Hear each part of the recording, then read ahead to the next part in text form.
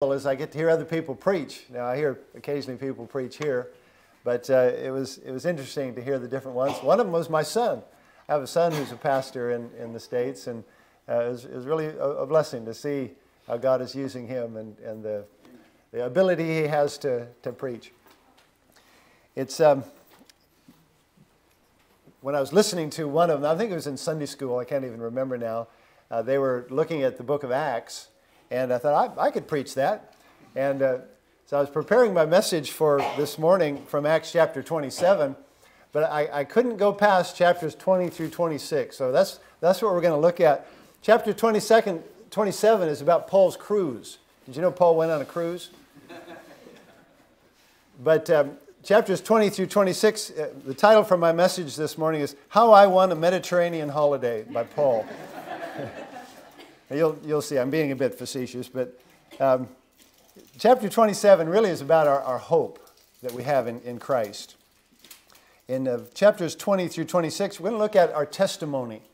Because of Paul's testimony, because of his relationship to the Lord, his life was different. You know, when you trust Christ, really your life will never be the same. And in Acts chapter 20, Paul is basically finishing his third missionary journey. And he wanted to be in Jerusalem. Look in Acts chapter 20, verse 16. I'm kind of telling you a story this morning. Now, it's not my story, it's Paul's story. But Acts chapter 20, verse 16, it says, For Paul had determined to sail by Ephesus because he would not spend the time in Asia, for he hasted, if it were possible for him, to be at Jerusalem the day of Pentecost. Paul wanted to be in Jerusalem by the day of Pentecost. Down in verse 22, he's talking to the elders of Ephesus. He called them and was speaking to them, and he says, Now behold, I go bound in the Spirit unto Jerusalem, not knowing the things that shall befall me there, save that the Holy Ghost witnesseth in every city, saying that bonds and afflictions abide me. But none of these things move me, neither count I my life dear unto myself, so that I might finish my course with joy, and the ministry which I've received of the Lord Jesus, to testify the gospel of the grace of God. He was looking forward to going to Jerusalem, and he already knew that trouble awaited him. That pretty much was his situation wherever he went. But it's interesting, as he went, more than once people said to Paul, don't go to Jerusalem. Chapter 21, verse 4, he's in the city of Tyre. It says, in finding disciples, anytime he went to a city, he tried to find other Christians. He says, we tarried there 7 days, who said to Paul through the Spirit that he should not go up to Jerusalem. Sometimes people are going to give you advice. And, who knows sometimes whether it's right or wrong. Some people think Paul was wrong to go to Jerusalem. Others, of course, I think he was right. But, sometimes it's just hard to know what's the next thing to do, isn't it? The Bible doesn't tell you, and it's not right or wrong. It's just a decision you have to make. You've been through that. And then when you make the decision, well, you just have to trust the Lord. So he arrives in Jerusalem, and basically he gives a missions report. There in chapter 21, verse 19, they gather the church together, and when he'd saluted them, he declared particularly what things God had wrought among the Gentiles by his ministry.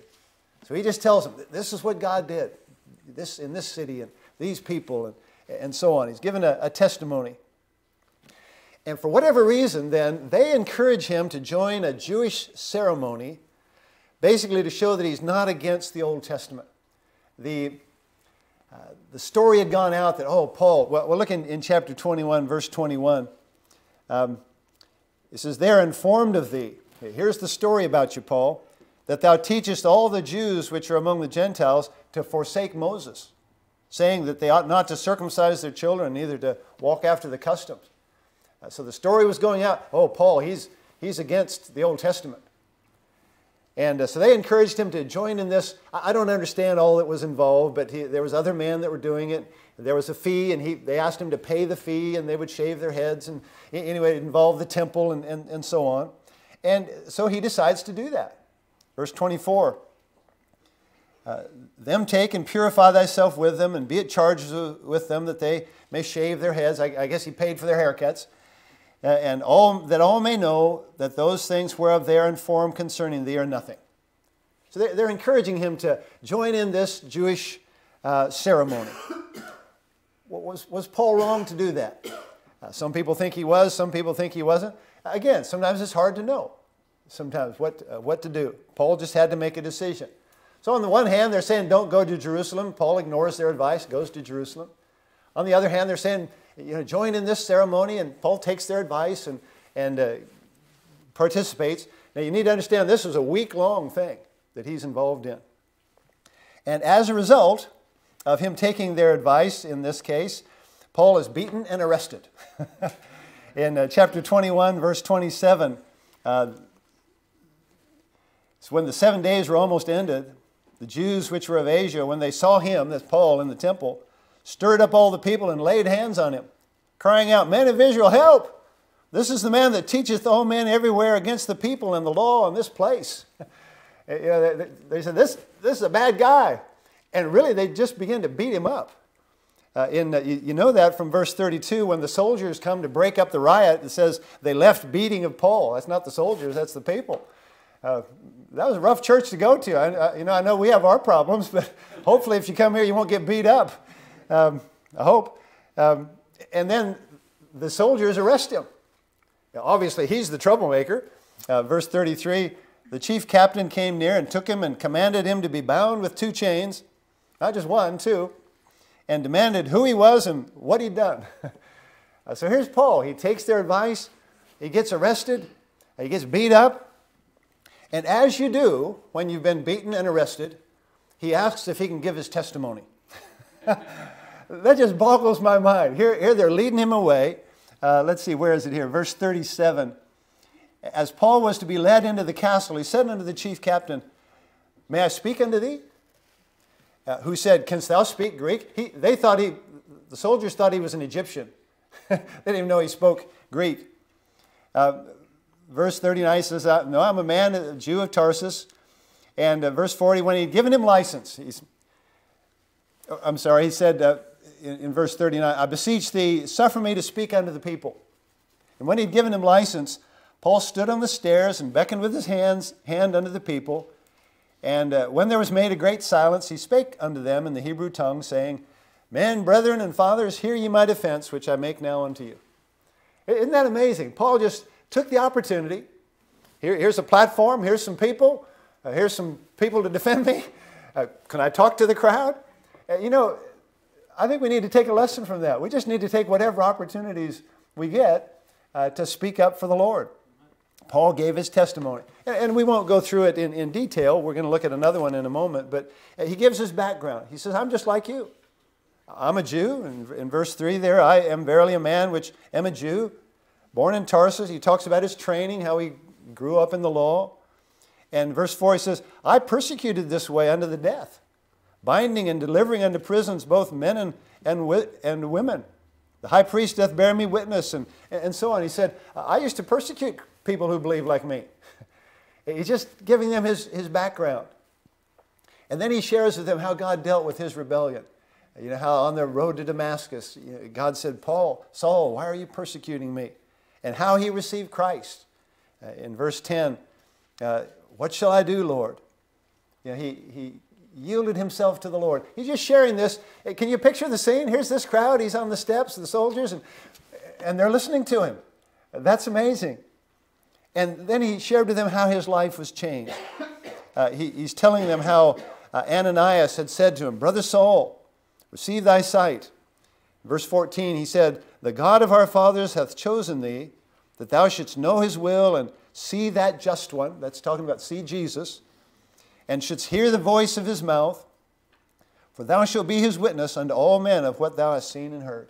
He said, God called me to take this message to people. Well, he comes down to the end of it, and he says how the Lord said to him in verse 21, I will send thee far hence unto the Gentiles. And that got the crowd going again.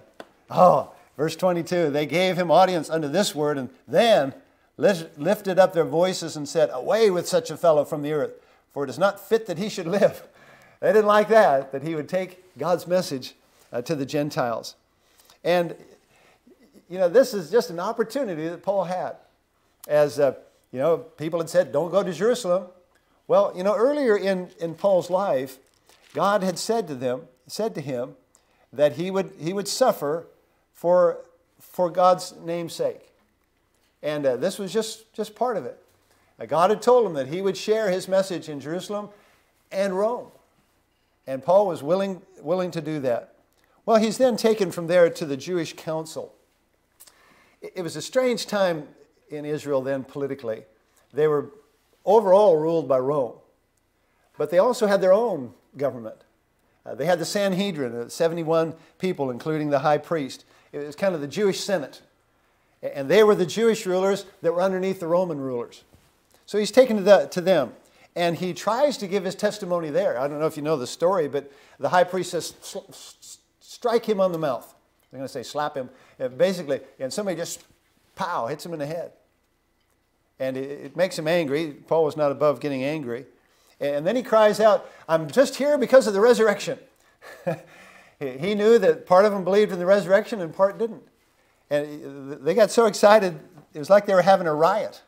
In verse 10 of chapter 23, when there arose a great dissension, the chief captain, fearing lest Paul should have been pulled in pieces of them, commanded the soldiers to go down and take him by force from among them and to bring him into the castle. So here he is with the council, and they're going nuts.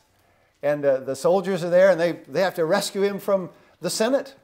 You've probably seen things in the news where in some countries they'll have fist fights in the government and so on. That's kind of the way these guys were. And so Paul is rescued, and there's a plot afoot. The Jewish council is going to ask for Paul to be brought back so that theoretically that they could question him.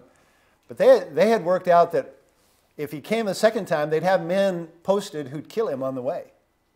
Well, the Romans found out about that, and so they send him to their leader. They send him to their governor.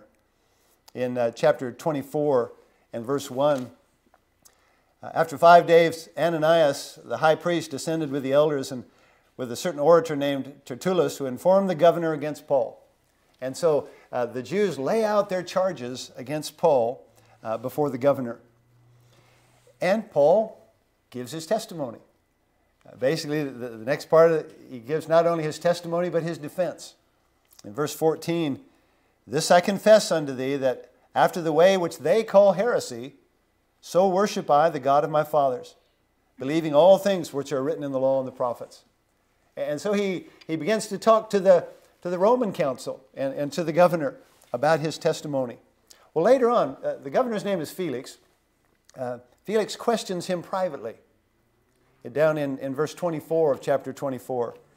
After certain days, when Felix came with his wife Drusilla, which was a Jewess, he sent for Paul and heard him concerning the faith in Christ. So Felix talks to him privately. Listen to this, verse 25.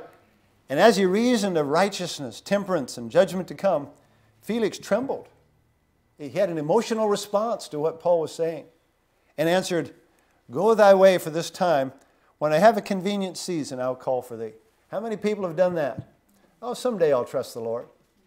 And the next verse says he hoped to actually get money from Paul, so he wasn't completely overwrought.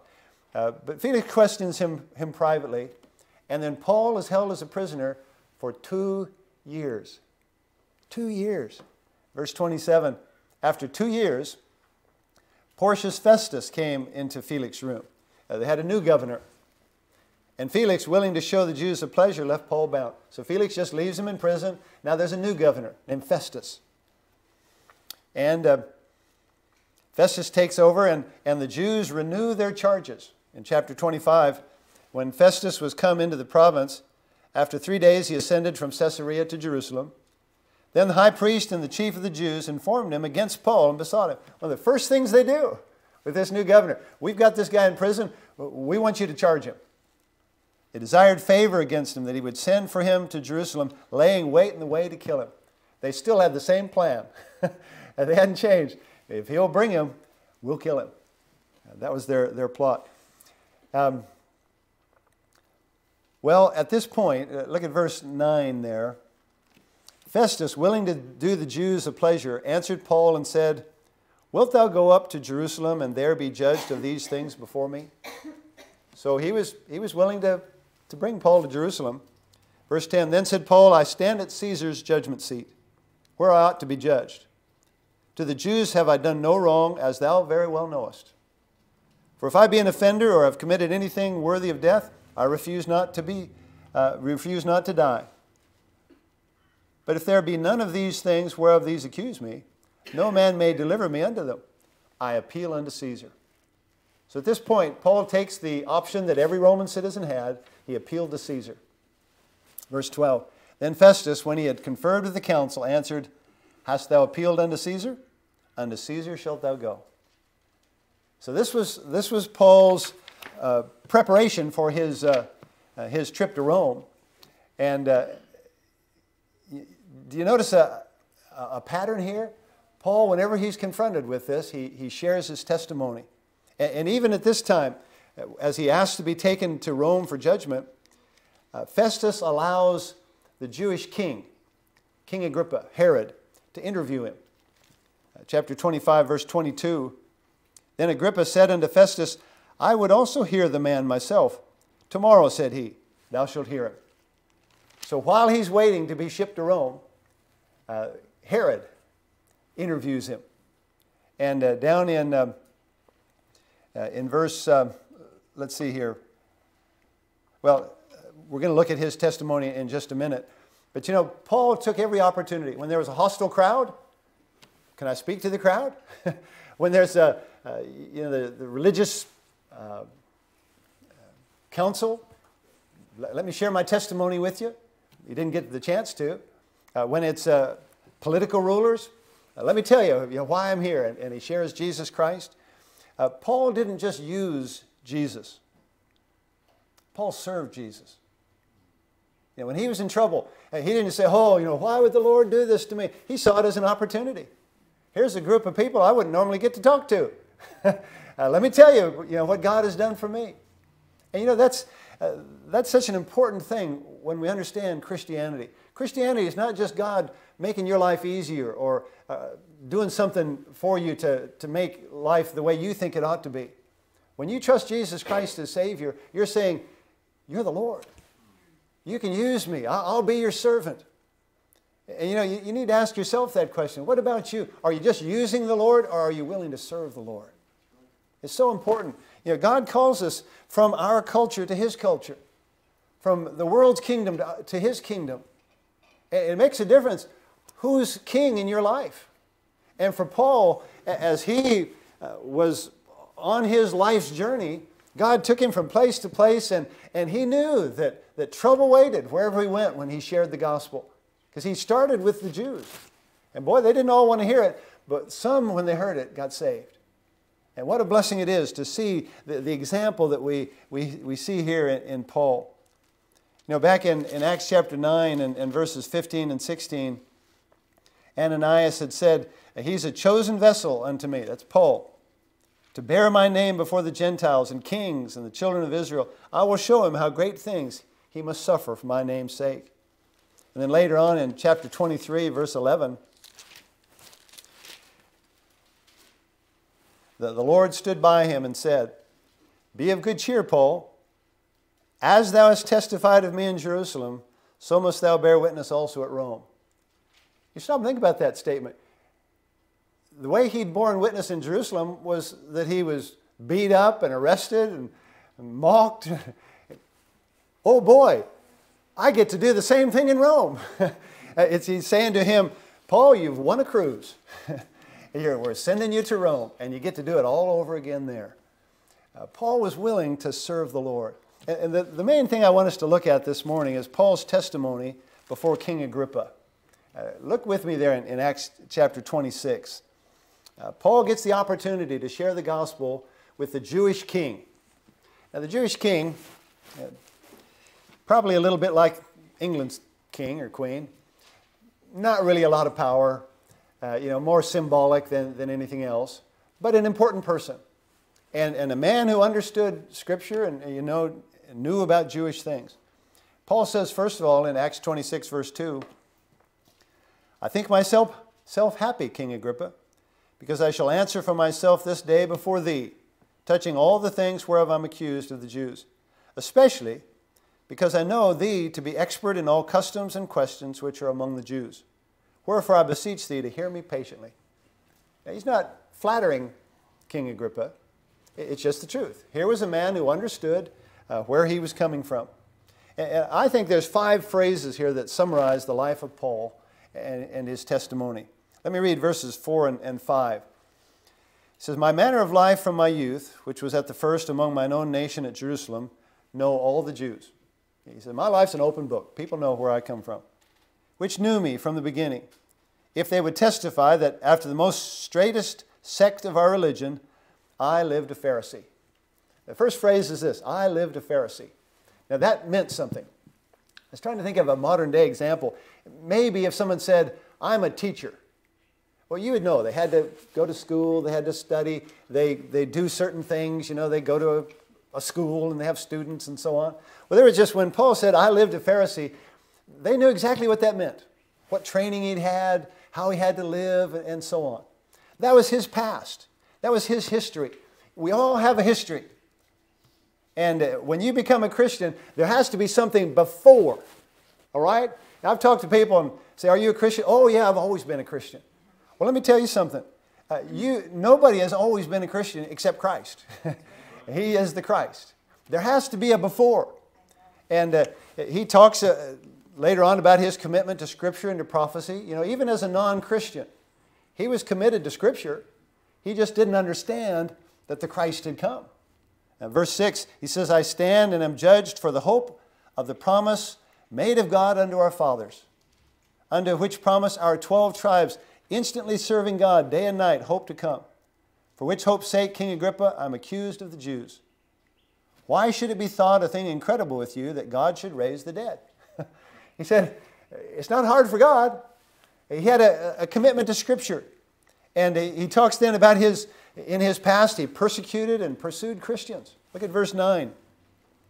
I verily thought with myself that I ought to do many things contrary to the name of Jesus of Nazareth, which thing I also did in Jerusalem. And many of the saints did I shut up in prison, having received authority from the chief priests. And when they were put to death, I gave my voice against them. And I punished them oft in every synagogue, and compelled them to blaspheme, and being exceedingly mad against them, I persecuted them even unto strange cities. Paul was committed, before he was saved, to persecuting Christians. And you need to understand, that's the way he lived. When he lived, he was all in or all out, He wasn't half-hearted about anything. And before he was saved, he was a Pharisee. I lived a Pharisee. But then something changed. The second phrase, verse 12 and 13, whereupon as I went to Damascus with authority and commission from the chief priests, at midday, O king, I saw in the way a light from heaven, above the brightness of the sun. The second phrase is, I saw light.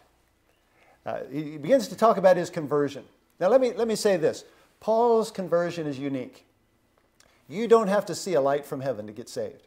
All right? And then he says, verse 14, and when we were all fallen to the earth, I heard a voice speaking unto me, and saying in the Hebrew tongue, Saul, Saul, why persecutest thou me? It's hard for thee to kick against the pricks. The third thing is, I heard a voice. He's talking here about his conversion. Now, if you're saved, at some point, something happened, and you trusted Christ. Now, it might have happened in a church service. It might have happened at home. Might have happened at camp. It could have happened in prison. Or there could be all kinds of physical things that were going on when you got saved that God used. And He used the Scriptures, and He used the Holy Spirit, and that's when you got saved. He heard a voice. God's Word convicts. Today, we don't have to hear God's voice from heaven. He wrote it down. And that's what people need to hear in order to get saved. His conversion is an amazing thing. He heard a voice, and God spoke, and He says, who art thou, Lord? I'm Jesus. To get saved, you have to meet Jesus. And at that point, God gives His commission.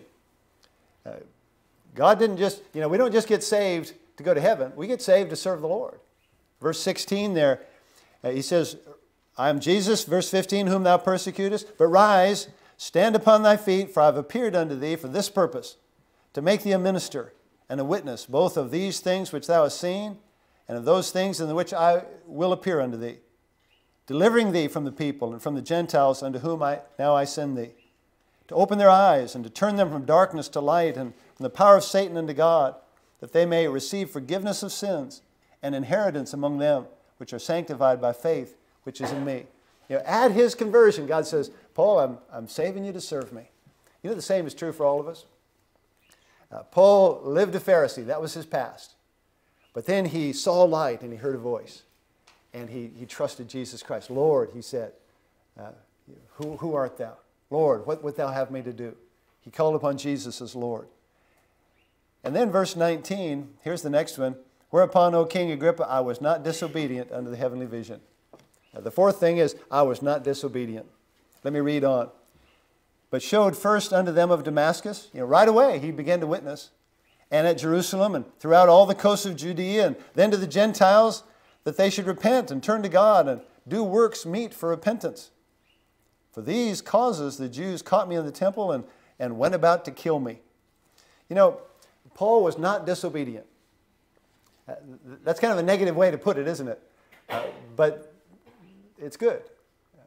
What it's saying is he was willing to obey the Lord. He was happy to get saved, and then he was willing to obey. You know, obedience is a mark of conversion. There's a lot of people who say that they're saved who really don't seem to have any relationship with the Lord. In 1 John chapter 2 and verse 3, he says, hereby we do know that we know him if we keep his commandments. You know, there's at least a heart to try and obey the Lord. There's at least a sorrow when we don't. Paul was not disobedience. Obedience is a recognition of authority. You know, when somebody tells you to do something and they have no authority over you, you just ignore them, don't you? Do this, do that. It's like your brother or sister, do this. But when they say, Mom says you're to do this, well, there's some authority there, isn't there? And with the Christian life, in Acts 5:29, they said to the Jewish leaders, we ought to obey God rather than men. You know, they didn't have to do what men said. They did have to do what God said. And as Christians, we need to be like Paul, not disobedience. The Bible says obedience is a proof of love. Jesus said, if you love me, keep my commandments in John chapter 14. Let me ask you this morning, have you seen the light? Not a light, but have you seen the light? Have you heard God's word? Well, then your response need to be, don't be disobedient. When God says you need to repent and believe the Lord Jesus, don't put it off. Don't ignore it. Obey him. Do what God says. There was Felix and Agrippa. They disobeyed the Lord. Oh, maybe another time. Paul obeyed. He trusted Christ. Well, then the last phrase in verse 22, having therefore obtained help of God, I continue unto this day, witnessing both to small and great, saying none other things than those which the prophets and Moses did say should come, that Christ should suffer, and that he should be the first that should rise from the dead and show light unto the people and to the Gentiles. Paul's last phrase there that I'm using is, I continue unto this day. When you trust Christ as Savior, it's not just a momentary thing. It's something that continues. God calls it eternal life, and His promises, He'll never leave you or forsake you. Now, we might have ups and downs. We might get away from the Lord. We talk about being backslidden and carnal and different things like that, but God won't leave us alone.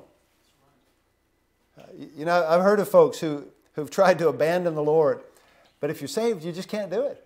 I've told you this before. I have a friend who he just decided he'd had enough. So he bought some cigarettes and he went down to the tavern and ordered a beer and he thought, this is stupid, and he walked out and never went back again. He's a preacher now. God just won't leave you alone. And it's an amazing thing. He said, I continue unto this day. Faithfulness is an evidence of true salvation. It's like he says in Galatians, let us not be weary in well-doing. In due season ye shall reap. In Hebrews chapter 12, find that here. He says, seeing we also are compassed about with so great a cloud of witnesses, let us lay aside every weight and the sin which doth so easily beset us. And let us run with patience the race that's set before us. That's Christianity. It's patiently running the race, continuing with the Lord. In 1 Peter 1 and verse 13,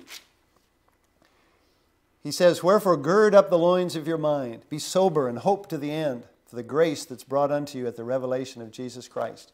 You're just continuing, bearing with the things of life. He says, let us not be weary in well-doing. You have to work at faithfulness. We've all experienced physically times when we knew there was something we had to do. I can remember laying down in bed and then you hear water running. Oh, I left the water running. Now, if you're a faithful person, you get up and turn it off, don't you? Or you think, oh, I left the car unlocked, or whatever it is. You get up and do it. And that's the same with spiritual things. Because you're faithful, you get up and do it. Yeah, I'll be honest with you, I don't always come to church because I want to. I come to church because I want to be faithful, because I love the Lord. You've heard the silly old joke where the guy's talking to his wife and he says, I'm not going to church today. He said, nobody down there likes me and I don't like any of them, and I don't want to go. She said, well, you will go. You're the pastor. I hope that's not true of anybody I know, but we just want to be faithful, don't we? We want to continue and do what God says. Paul had a testimony. That's the thing I wanted to get across this morning. Paul had a testimony. He knew he'd been lost. That's so important. Do you understand that? Do you understand that there's been a time in your life when you've been lost? Because let me say, if you've never been lost, you've never been saved. It's not enough just to, some people grow up in Christianity. Well, even if you're in a Christian home and go to church from the time you're young, there still has to come a time when you see yourself as a sinner. Dola has a younger brother. He's 12 years younger than her. And when he was a young boy, his dad was the pastor, and I remember hearing the testimony just as a kid, I don't remember how old, maybe 7 years old. He came up and at the invitation, and he told his dad, he said, yeah, I'm a poor lost sinner, and I need to be saved. And it's true. It doesn't matter how old you are or what you've done. We're all sinners, the Bible says. All have sinned and come short of the glory of God. He knew he'd been lost. He knew he needed to be saved. In Romans 5:12, he says, as by one man sin entered into the world, and death by sin, and so death passed upon all men, for that all have sinned. He doesn't say death passed upon everybody but you. He says all. We all need to be saved. Paul knew he'd been lost. He knew God spoke to him. That's important. Have you heard from God? God speaks to us today through the Bible and through the Holy Spirit. Do you remember God dealing with your sin? Listen, if you're saved, quite often there's just a time when there's a struggle. God is convicting us, keeps poking us. What about that? What about that? What about that? And it's a difficult time in our life. The Bible says all have sinned. He says the wages of sin is death. Paul knew that God was speaking to him. And then Paul knew that he'd been saved. Do you? Do you have assurance of salvation? Has there been a time when you recognized yourself as a sinner? Recognized Jesus as the Savior and called upon Him to save you? Whosoever shall call upon the name of the Lord shall be saved. Salvation is so simple. The world tries to make it hard. Often they want your money. It's like that guy dealing with Paul, hoping that Paul would give him money. A lot of religions are like that. But listen, salvation is free because Christ paid for it. And we meet together as people set free by the blood of Jesus Christ. What a blessing it is to know that you've been saved. Paul knew a time and a place. He understood that there had been a time before, there had been a time as God dealt with him, and man, he responded. I was not disobedient. And then Paul knew that he was saved to serve. Do you understand that? Salvation is not just a ticket to heaven. Salvation is a relationship. It's God walking with you and you walking with God. Life changing. How has Christ changed your life? Listen, it'll change.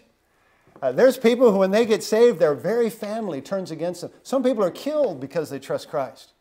And they think they're doing the world a favor. Listen, we need to know the truth and be set free by the truth of God and His Word. How has Christ changed your life? I guess what my question is this morning, what's your testimony? What's your before? Mine is that I was a kid growing up in church. But I realized that I needed to be saved. And my salvation testimony is that I have a real church background. My parents, I don't ever remember a time when we didn't go to church. And the pastor of our church was my dad's brother, and the visiting preacher was my dad's other brother. I mean, we had a lot of church. But as a person, I couldn't come before God as my dad's son. I had to come before God as myself. God doesn't have any grandchildren. God doesn't have any nieces or nephews. God has children. And I had to trust Christ. And when I heard the preaching, that particular time was when I responded. I can still kind of picture the building. I remember going back there as an adult, and it was a lot smaller than I thought. But, there has to be a time when you trust Christ. And then there needs to be a change. I can remember times in my life when I'd think, I don't want to do that. Listen, I didn't grow up wanting to talk to groups of people. I was happy to be just me, not worrying about others. But God called me to preach. I thought, he must be pointing at somebody else. But I've been willing to make the change. There's things God will... It's exciting serving the Lord. He'll ask you to do things you never thought you'd do. And what a blessing it is. How has Christ changed your life? You need to have a testimony. As Christians, we ought all be able to speak for Christ. Now, some are going to do it more fluently than others, and there's a lot of differences that we'll have. The Bible says in 1 Peter, be ready always to give an answer to every man that asketh you a reason of the hope that's in you with meekness and fear. We need to be able to speak for Christ. We need to have a testimony. We ought always to live for Christ. Paul was able to say, I continue. Now, he didn't just start, he continued. And you're not going to be able to predict people's responses. As you talk to them about Christ, sometimes the most unlikely people will listen to you. Sometimes the people you think, they'd make a good church member, won't even listen to you. They think they're good enough. Felix, the governor, he responded very emotionally. He trembled. Festus, I didn't read the verse. Let me read it. Acts 26, verse 26, I think it is.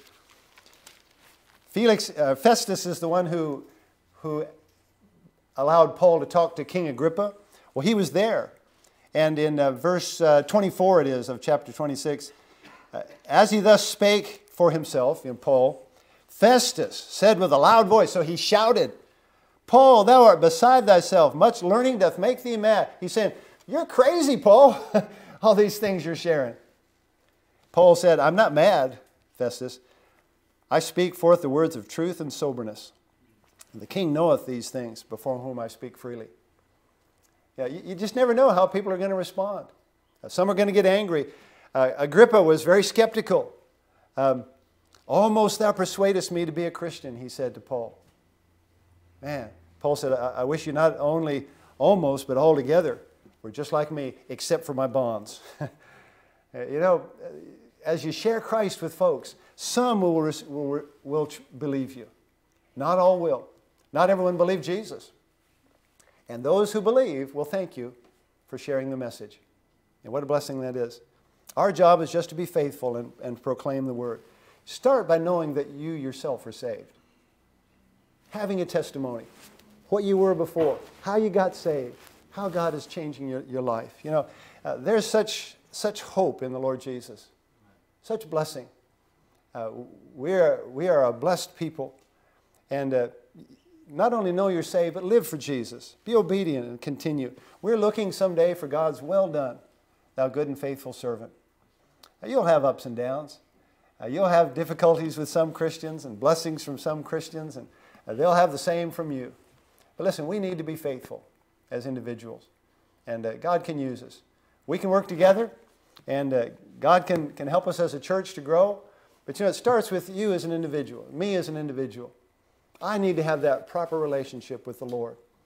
Maybe today there's some of you don't know whether you're saved or not.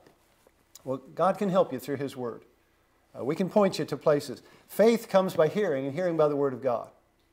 See, it's not just something that comes from within you. It's something that comes from God's Word. It's you trusting God. And you can know that you're saved. God says, these are written that you may know that you have eternal life. It's based on God's Word. It's when we trust God's Word that we know we're saved. Listen, you won't know you're saved by trusting your feelings. You won't know you're saved by trusting your actions. You'll know you're saved when you believe what God has said and done, and your faith is in His Son, Jesus Christ. If that's your need this morning, listen, God can help you there. If your problem is a sin problem, that's good. God has a solution. Maybe you're saved and you're not continuing like you should. God can help you there too. He's faithful. He won't forsake you. He'll work with you. He'll forgive you and help you. The Bible says that the very first step of obedience for a Christian is baptism. Some of you need to be scripturally baptized. First you get saved, then you get baptized, and then you continue. Let me encourage you to do that. We're going to sing a song of invitation this morning. It's the song, Have You Any Room for Jesus? It's page 505 in the song book there. I'm sure they'll have it up on the screen here. And as we sing, let me encourage you to respond to the Lord. You won't see a light from heaven. You won't hear a voice from heaven. But you've heard God's word faithfully and clearly and simply presented this morning. And you can respond to the Lord as He would have you to.